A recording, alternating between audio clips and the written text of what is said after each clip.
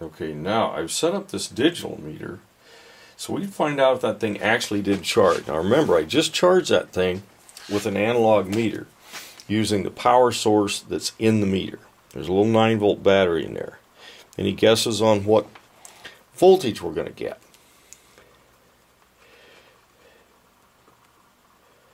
Okay.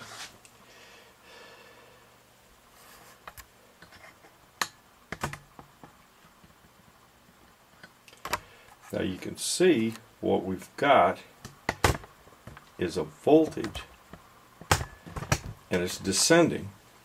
That's because the meter, even though it's a high impedance meter, which means it's got a lot of resistance in it, is bleeding off the capacitor.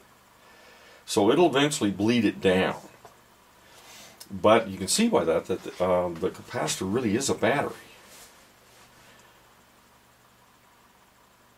And that is the lowly capacitor as a battery.